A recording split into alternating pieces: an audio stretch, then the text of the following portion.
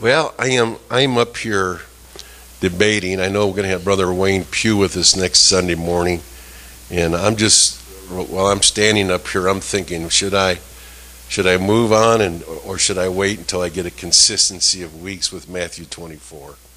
And so I'm thinking about. All right, I'm going a different direction. You know that this is Pentecost Sunday. Amen. Did you know that? What does the word Pentecost actually mean? Anybody know? Pentecost means thank you? Okay, yeah, okay. But it actually means 50. And it's 50 days after what, Mike?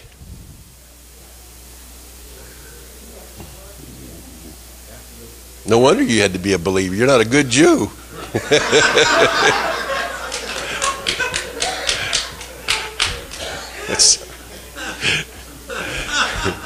50 days after the Passover. Yes, sir. I'm just teasing you, Mike. Forgive me, man. I shouldn't talk like that. So today is Pentecost Sunday. So what we're going to do is I'm just going to do a little journey here, and you would go with me to Isaiah, the 28th chapter. I don't even know where this is going to go, and that's always somewhat dangerous, at least for me. 28th chapter. We'll start with verse number 9. So, Sister Ginger, you just got to hang out with us today. Or as we say, we're winging it today, and so that means, well, it means whatever it's going to mean. So, whom will he teach knowledge, and whom will he make to understand the message? Those just weaned from milk? Those just drawn from the breast? And then he says, for precept must be upon precept, line upon line, line upon line, here a little and there a little. And then he says in verse 11, for with stammering lips and another tongue he will speak to this people, to whom he said, this is the rest with which you may cause the weary to rest, and this is the refreshing. Yet they would not hear. Amen. So we're gonna start here this morning, and now this is a prophetic scripture here. Many times scriptures have a near and a far meaning. There's a near meaning, and then there's one afar that's way down the road. I have heard people argue from this portion of Scripture that, of course, this is referring to the Assyrians, which is true. The Assyrians are fixing to come into Israel, the northern kingdom, and take it captivity. And, of course, they speak a language that the Hebrews do not speak, and so their words are going to sound not very not understandable. So it says with stammering lips and another tongue. Now that I believe is the near meaning. Okay, now well, if you would go with me to the 14th chapter of Corinthians right now, just let me just feel my way through this. 1 Corinthians, brother.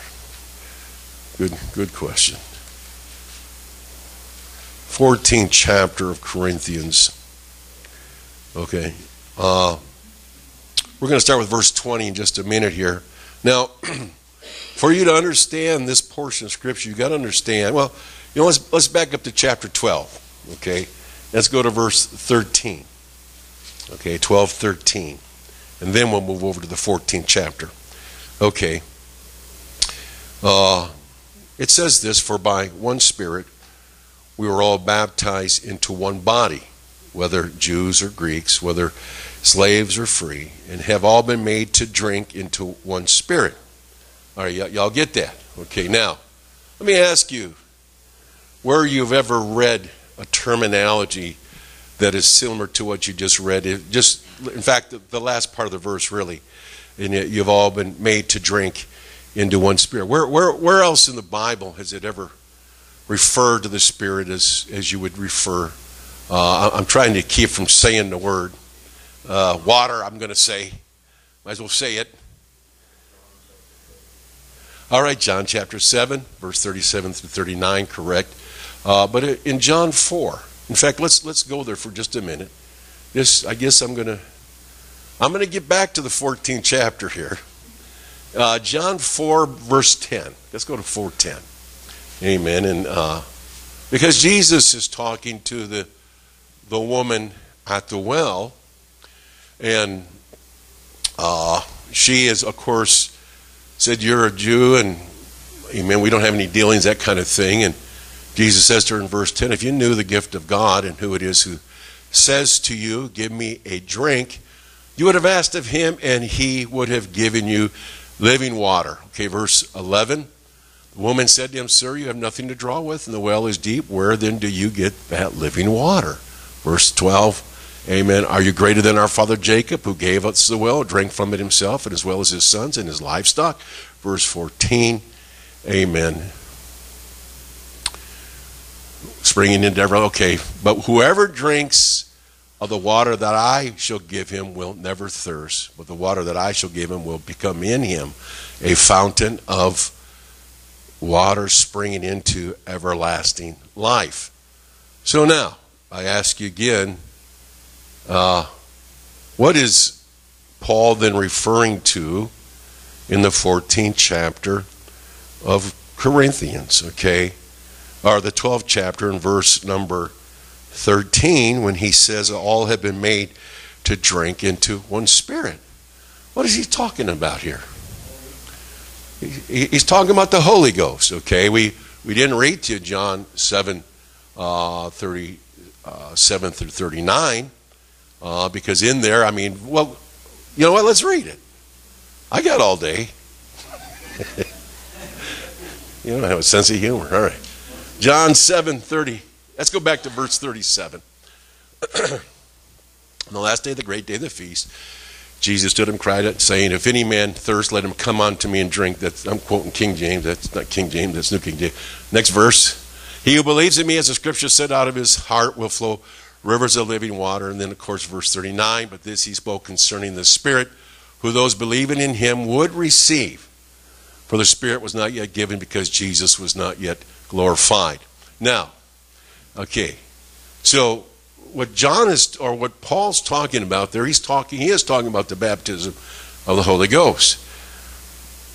And he's referring to it as drinking the Spirit, which we do, you know. That the Spirit is much like water, it gives life. You can't go long without water. You may last, 3 days? Then you get extremely dehydrated, you get delusional, you get almost in a state of a coma, and then eventually you would just pass away. You got to have water to survive. Amen. That's why, if you're a study of ancient history, cities and villages were always located close to a source of water. Amen. Because people need water. And so when you read in chapter 12 of Corinthians, amen, and he talks about the gifts of the Spirit, he makes a reference again here to, they're all baptized into one Spirit. Now, let's see, hang out with me here. It is from this portion of Scripture that many in the church world take the aspect of speaking in tongues and talk of it and emphasize it over the gift of the Holy Ghost. I don't. That in itself is not truth. Amen. Again, we're not spending time just talking about tongues here, but the tongues that it's referring to here in chapter 12 is one of the aspects of God's Spirit, and there are 9 gifts that are listed here in chapter 12. But all of them have been filled with the Spirit They've all drank. And I would suggest that this would be a good day to drink. Amen, amen. That we really don't need any teetotalers here. You know what a teetotaler is? You know, I go to Olive Garden and they always come around and they want you to have a little bit of wine, you know. And I can quote to the scripture, a little wine for the stomach's sake. And, you know, and the doctor says a little red wine is good for the heart. But I tell them that I'm a teetotaler, which means that I don't drink. Okay, I don't drink any form of alcoholic beverage. I just don't do that. Amen. But I'm going to encourage you to drink today. All right? I'm going to encourage you to drink of the Spirit of God. You know, that's what he's telling them here. You've all been baptized into one body, in one Spirit. All have been made to drink. You know, and so, amen, I think we need to drink today. All of us in the room. I think we need to drink of God's Spirit. In fact, I would suggest that if you drink of the Spirit, it'll just change your entire outlook. Like I said, I'm just shooting from the hip today, so I'm winging it. So God only knows where this is all going to go. You know, so yeah, I think if you get enough of the Holy Ghost, it changes even how you look at people. People that you didn't look at too well, or at least a little jaundiced-eyed towards them because of their behavior. And some of us, we deal with problems. I mean, we live in a problemed world. We live in a sin-cursed world. And so I would suggest to you, if you want to really have joy and make it through this life, you need to drink.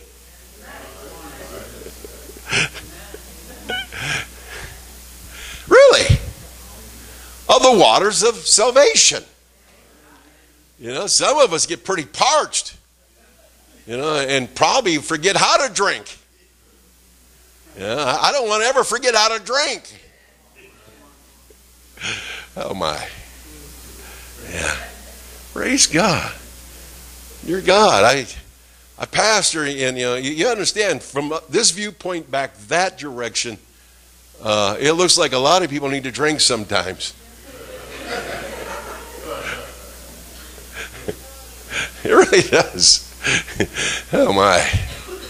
Now, I would suggest that if we would be filled with the Spirit of God, that we would be able to look at things from a different light. Amen. You know how a drunk man is. You know, when he's drunk, there ain't no big boys in the bar.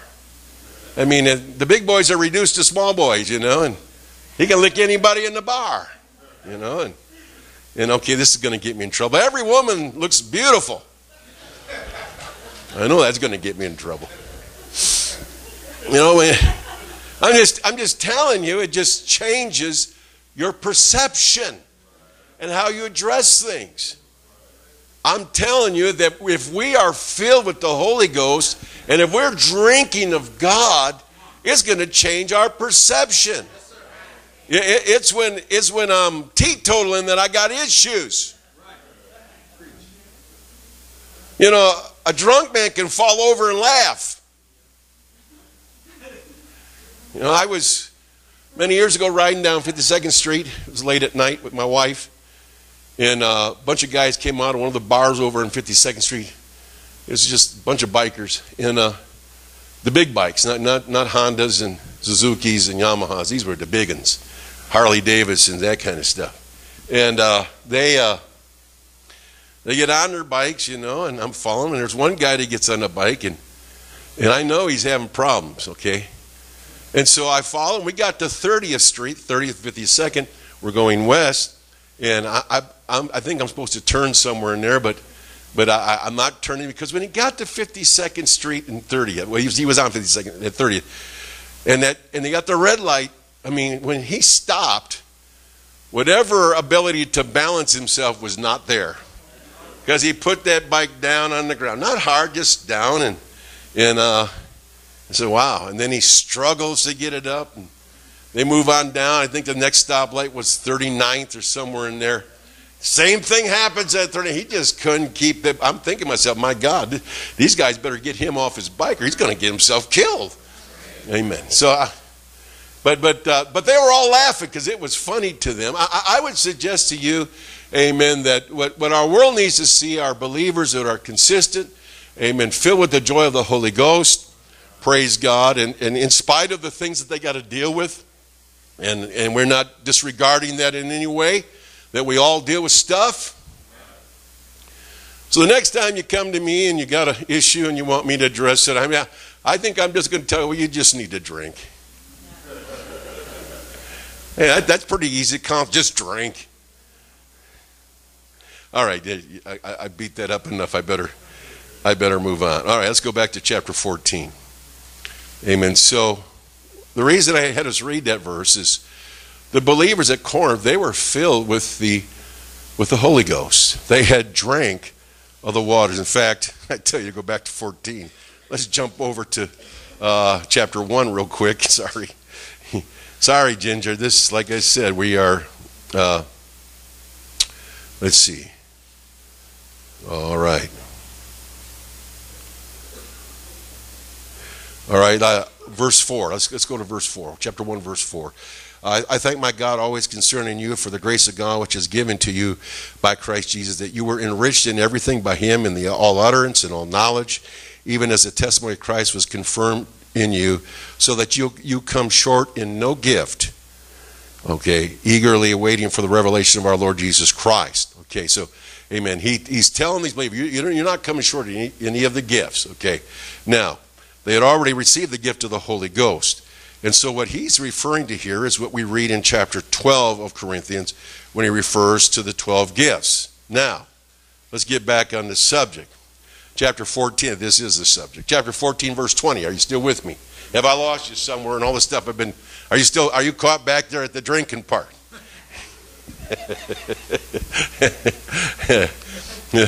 All right. Brethren, do not be children in understanding, however in malice be babes, but in understanding be mature. Okay? And then he says, in the law it is written, with men of other tongues and other lips I will speak to this people, and for all that they will not hear me, says the Lord. Amen. Now, we've already read this in Isaiah 28.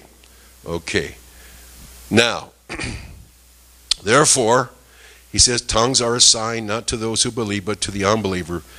But prophecy is not for unbelievers, but for those who believe. Now, I've read all that to say, okay, there's indication through the Word of God that the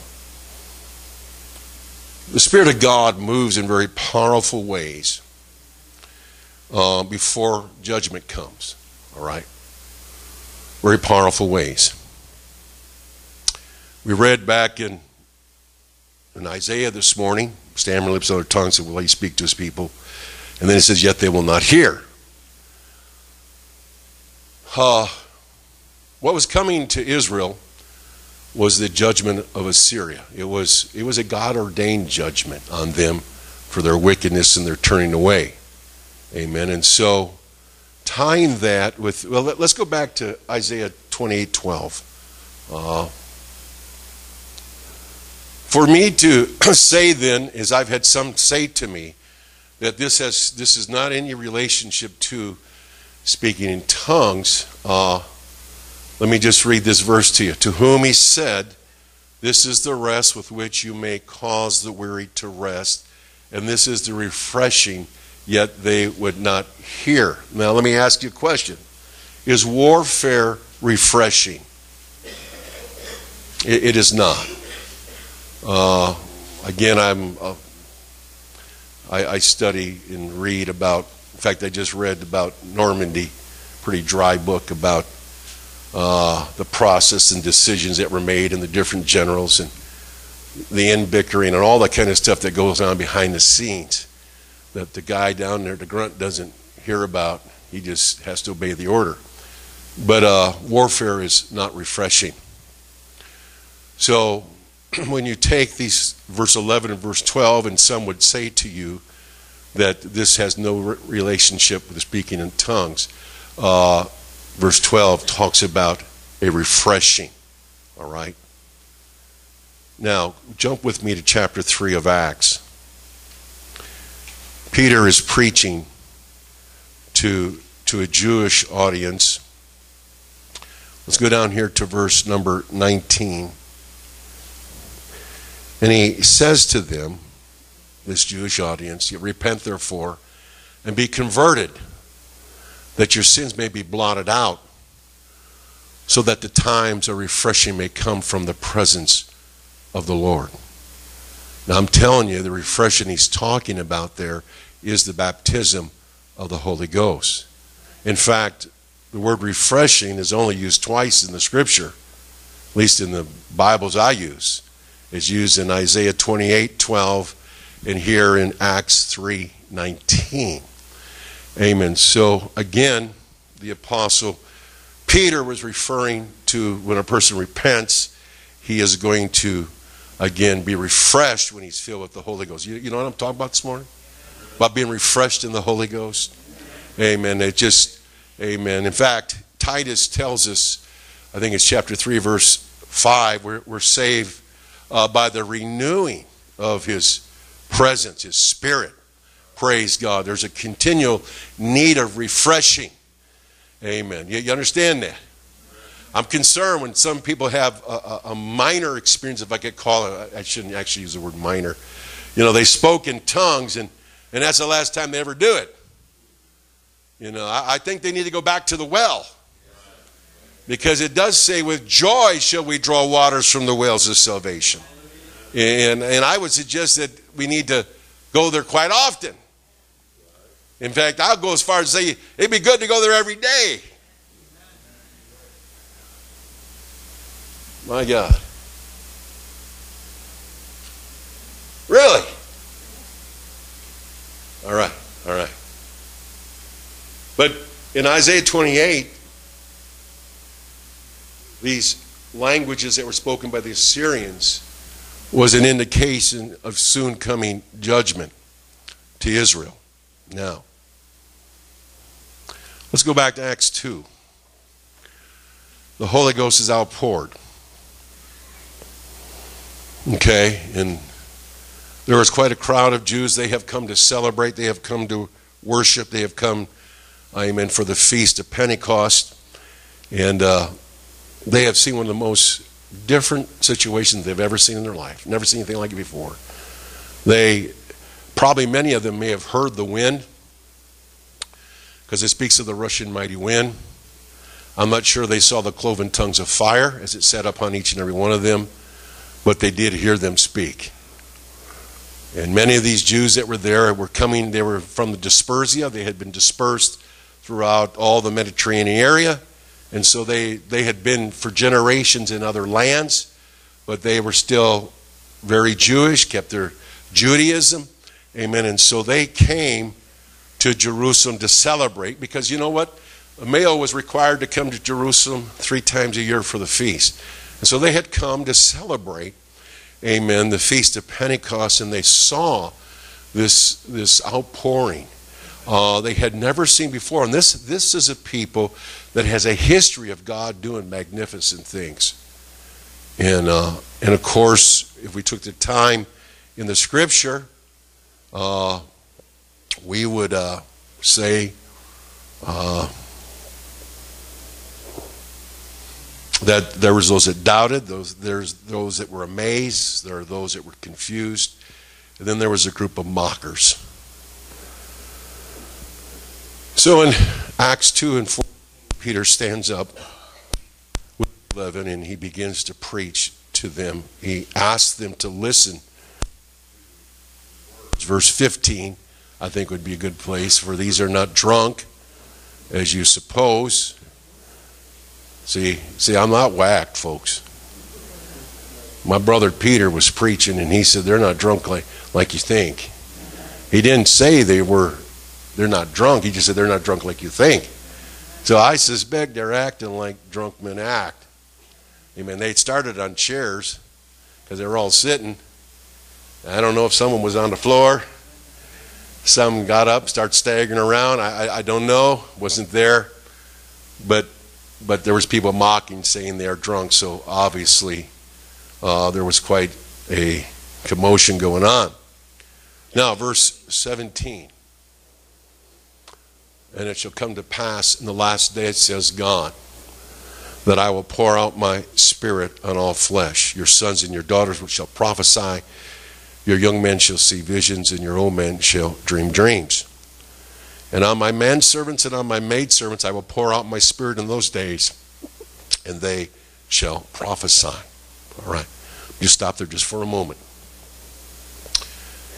So what Peter was saying is this is a fulfillment of the prophecy spoken by Joel in chapter 2, verse 28. Okay, but he doesn't stop with the outpouring of the Holy Ghost. But he goes on and he says, I will show you wonders in the heaven above and signs in the earth beneath, and blood and fire and a vapor of smoke, and the sun shall be turned into darkness and the moon into blood before the coming of the great and awesome day of the Lord. And it shall come to pass that whoever calls on the name of the Lord shall be saved. Whoever has that name called over them, that's what that word call means, to invoke. Amen. The name of the Lord shall be saved.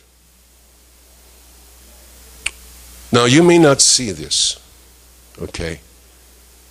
But there's really two phases that Joel's talking about here. And it is a time clock that started clicking or ticking back in Acts. A time clock to the end. All right? And the time clock began when it said, in the last days saith the Lord, I will pour out my Spirit on all flesh. And we know that was the baptism of the Holy Ghost.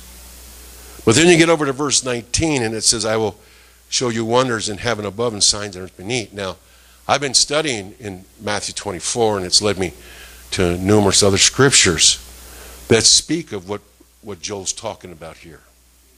And every one of them, amen, gives reference to the coming of the Lord. Not coming for his saints, but coming to judge the world. All right. So let me say it again to you this morning in this room, that before God judges, he first moves in miraculous and mighty ways to get people to come to him. And that so what happened in Acts chapter 2, somewhere around 33 AD, somewhere in that vicinity, give or take, whatever calendar you use, when the Holy Ghost was outpoured, let's just say it was 30 AD. I'm not sure, because some say Christ was born 4 BC, so somewhere in there. 40 years later, Jerusalem would be leveled. 40 years later. So what came after the outpouring of God's Spirit was judgment. All right.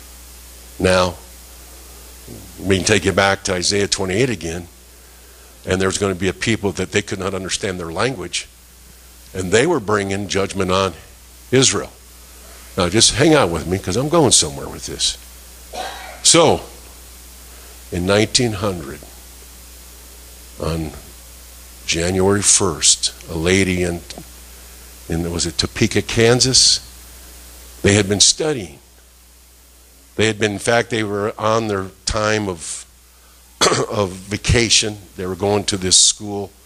What was the name of the teacher? I can't even think of his name right now. It'll come to me.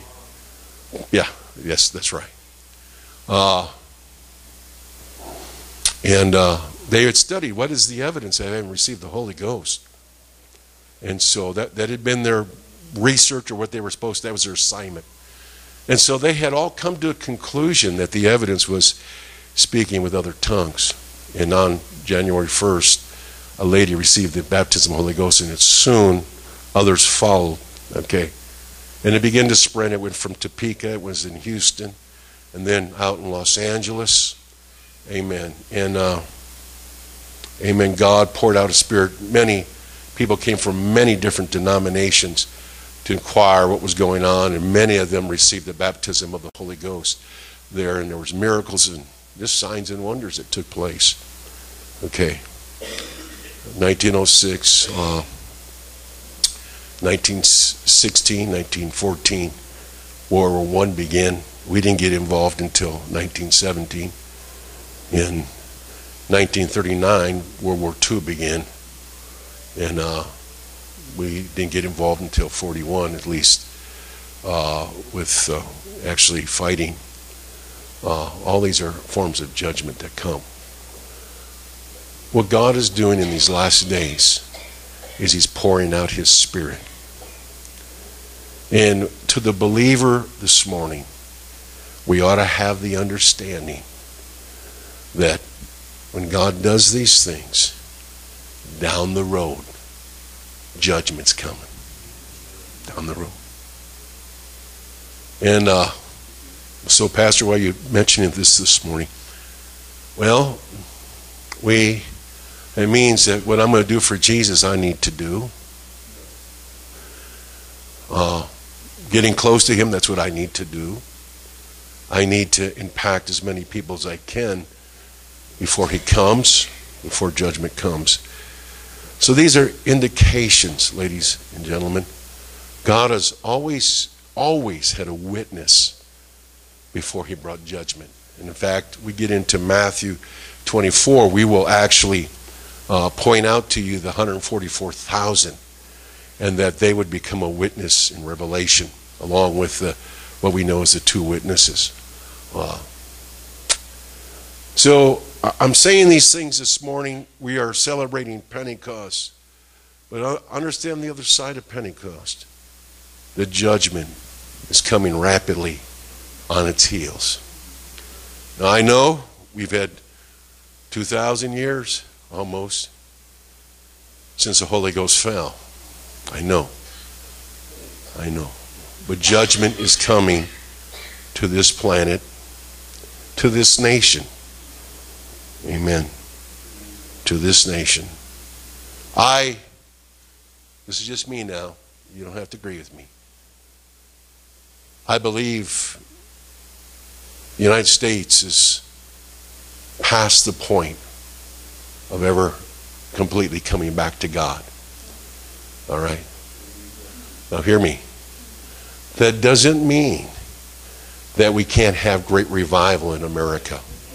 All right. I'm not excluding that by no means.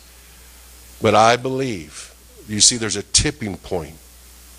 There was a time in Israel when God said, I have had long suffering with you, I have been patient with you, I have forgiven you over and over again, and you have turned your back on me. And Jeremiah, the weeping prophet, would be preaching a message that nobody else was preaching. All the other preachers were saying, peace, peace, peace. Now Jeremiah, he basically was telling them, judgment's coming. And there's not anything you can do because God gets to a point where He's going to judge. Let me reinforce that with Scripture. The 15th chapter of Genesis, verse number 14. 15:14. I'm saying these things today that help us to get close to God. Okay. And also the nation. Back up to the 13th verse. Let me start. Then he said to Abram, know certainly that your descendants will be strangers in a land that is not theirs, and will serve them, and they will afflict them for 400 years. And also the nation whom they serve I will judge, and afterward they shall come out with great possessions. Now, if you know anything about that, when He judged Egypt, he literally destroyed its economy, destroyed its ability to fight other nations at that time. In fact, I am not sure in history that they ever rose to the place that they had been to after God judged them. Verse 15. Now as for you, you shall go to your fathers in peace. You should be buried at a good old age. Verse 16. But in the fourth generation they shall return here. Okay, the here he's referring to is Canaan. For the iniquity of the Amorites is not yet complete. Okay, in the King James it says it's not yet full. All right, verse 6. And it shall come to pass. Okay, I'm sorry, that's far enough. We don't have to read verse 17. So God does have a place where he says it's enough. When he closed the door of the ark, when God closed the door of the ark, it was over. Amen. So we're here today. We're going to rejoice. We've been filled with the Spirit. God didn't give you his Spirit just for you to get goosebumps and feel good on Sunday. And may I say also to you this morning that just because you speak in tongues today, amen, that's not where you stop. Because God's word demands obedience. All right. All right. What we have, I'm just talking to you right now. I'm just talking. Just talking.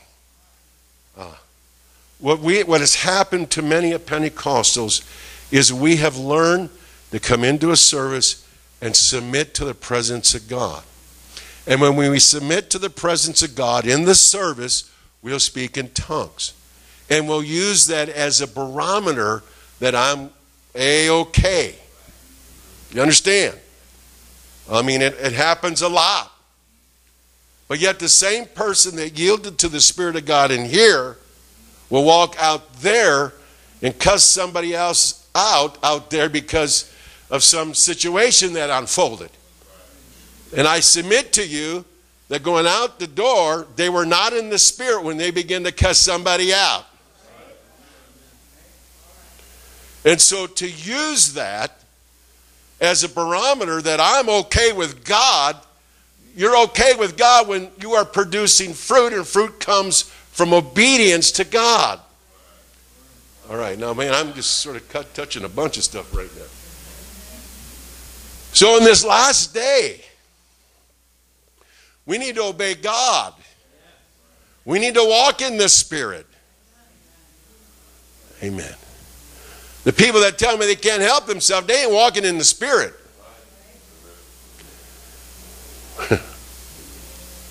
Praise God. Hallelujah.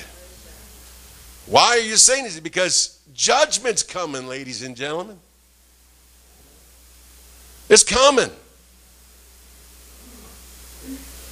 You can't withhold it with your prayer.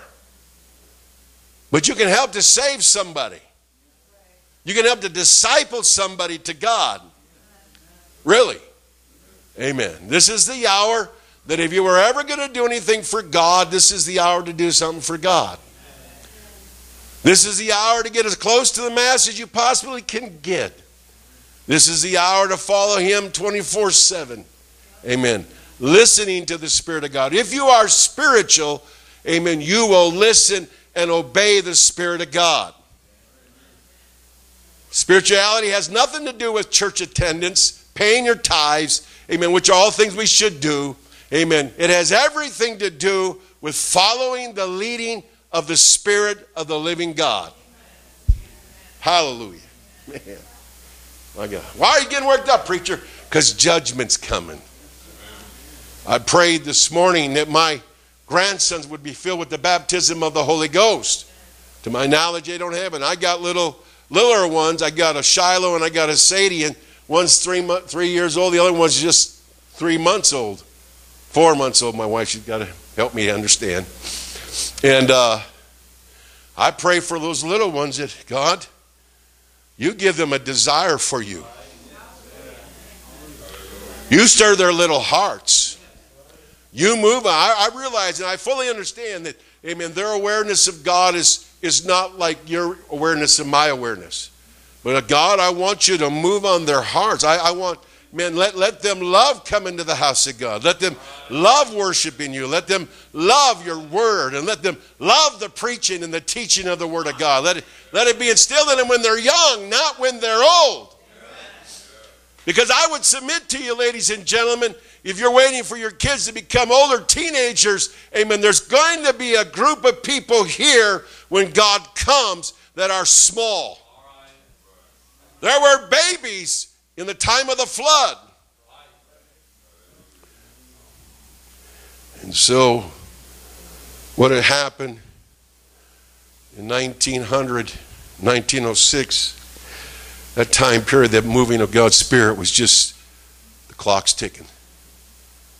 Judgment's coming. Let's live for God. Let's follow God with all our hearts. Amen. Let's not just be Christians that show up to church on Sunday and then have another life when we walk out the door. You know, and just slip the code on and off when you come into this house. See, we're not like that, Pastor. Oh, don't lie to me. There are a number of us that are like that in this house. Amen. You slip your Christianity on and off when you walk out the door.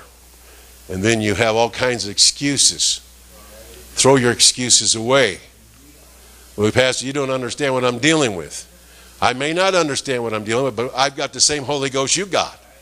And I've had my series of trials and troubles, and I got to fight stuff just like you got to fight stuff. If you think I'm free from fighting stuff, you're crazy. Hallelujah. Hallelujah. Praise God. I probably should have gone to Matthew 24, Sister Ginger. I'd have probably been better off going there than where I'm at today. But my heart has got stirred today. I want my heart to be stirred. Praise God. Let's go to Jude. I'm mindful of my time, and my time is about gone. Help me, Jesus. Let's go to Jude, which is only one chapter.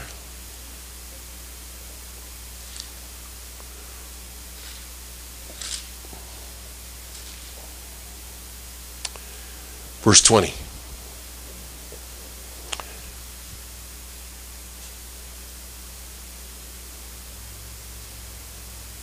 But you beloved, he says, building yourself up on your most holy faith. And look what he says next. What's he say next? Praying in the Holy Spirit. Now, I know that in the 14th chapter of Corinthians, Paul said, I pray with an understanding and I pray without an understanding. And he said the same about singing. All right, so I know fully aware that there are times when I'm praying in English that I'm praying in the Holy Spirit. Because the words flowing out of me, they just ain't my words. But I also would suggest to you that praying in the Holy Spirit is giving yourself to God and drinking of the Spirit and speaking in other tongues as God's Spirit gives the utterance. I don't want time to go there, but the 14th chapter says that it edifies you. Amen. Again, I'm not talking about the corporate body right now, because that's what the 14th chapter deals with, the corporate body, worship the entire body together, where it gets into tongues and the interpretation and all that business. Amen. But I'm telling you, brothers and sisters, we need to get in the Spirit. We need to get in the Spirit. We really do. We really do. Hallelujah. I'm telling you, God will help you. Amen. God's grace, Melanie, is sufficient for everything that we deal with. And some things are not nice things, and some things are ugly things. But I'm telling you, praying in the Spirit, amen, will strengthen you. God's grace will be upon you, even though your life is scarred from whatever situation you're dealing with. Praying in the Holy Ghost. Then it says, keeping yourself in the love of God, looking for the mercy of our Lord Jesus Christ unto eternal life. How do you keep yourself in the love of God? Well, obviously it's by faith. But if you love me, he says, you'll keep my commandments. So that's an indication of keeping yourself in the love of God, is keeping his commandments. Amen. And his commandments are not grievous. Amen. And I believe that, we have the written commandments, but what about the times that God has tried to get you to talk to somebody, get you to do something, and you rejected it? Amen. I believe that we can literally reject the working of God's Spirit in our life. Amen. And so I want to keep myself in his love. I want to do his will. I want to, amen, I'm always looking to his mercy. And then it says in verse 22, and on some have compassion, making a distinction, but others save with fear. pulling them out of the fire, hating even the garment defiled by flesh. Amen. Amen. My God. My God. Don't you ever turn up your nose at somebody who walks in here that's sinful and whatever sin they're involved in. And some of them get pretty involved in pretty hideous stuff. Don't turn your nose up at them. They can be saved by God. You may hate the lifestyle they're living, but love them. Verse 24, now to him who is also able to keep you from stumbling, hallelujah, and to present you faultless before the presence of his glory with exceeding joy. To God our Savior, who alone is wise, be glory and majesty and dominion and power both now and forever. Amen. Amen. So, ladies and gentlemen, we're on the clock. We are on the clock. God is coming. Amen. God is coming. Amen. Our world is facing judgment. Amen. Some of our societies say we pour money into it, we get more educated, we become more talented of everybody that's going to make a better world. It's not going to make a better world. Man is filled with sin. He's corrupt. He's evil. Amen. It's just not going to be better. We can do good things and still be evil. Let's stand this morning in this room. But I want to be filled with the Holy Ghost. I want to, I understand, ladies and gentlemen. Priority is not your employment. Priority is, am I walking with God? Hallelujah. Am I doing his will? Am I filled with his spirit? Or if I have so much neglected my walk with him? When you neglect your walk with him, it's very easy to get into evil. Very easy. I mean, that's the nature of flesh, to do that which is evil. And if I'm neglecting, amen, the Spirit of God in me, and not allowing that Spirit to work in me, amen, outside of this building, I'm capable of anything. But in this hour, oh God, pour out your Spirit in a great measure. God, bring people to you. Help us to disciple people. Help us to reach people. Help us to impact people. Amen. Because you're coming, God. You're coming. Hallelujah. There's indications of it. Amen. The Spirit of God is indicated a long time ago. Amen. When I pour out my Spirit, and then in the last days, there's going to be things in heaven that are all indications of the great day of God. And that great day of God that's coming is not the rapture of the church. That's the judgment of God. Let's reach out to him this morning. Oh, Jesus, we praise you today. We praise you today in this room. My God, we praise you today. Distinct, unique, God. You are wonderful. Bless my pastor, God. Keep your hand upon him. Oh, Jesus, I worship you in this place. I worship you in this house. Help us, God. We're believers in this room. We're believers in this room, God. We're believers. We believe in you today. We believe in you today, God. Help us to follow your Spirit, God. Help us to be filled with your Spirit, oh God, overflowing in this generation. Help us to know, amen, that you're coming and that we need to help others. We need to disciple people to walk with you. Hallelujah, hallelujah. So help us, God. Help us, God. Bless your people today in this room. In the precious name of Jesus we pray. In Jesus' name, in Jesus' name. Praise God, praise God, praise God. Hallelujah. Oh God, oh God. I feel the Spirit in the house. Hallelujah, hallelujah. God's Spirit's here. This is the day of salvation. Today's the day.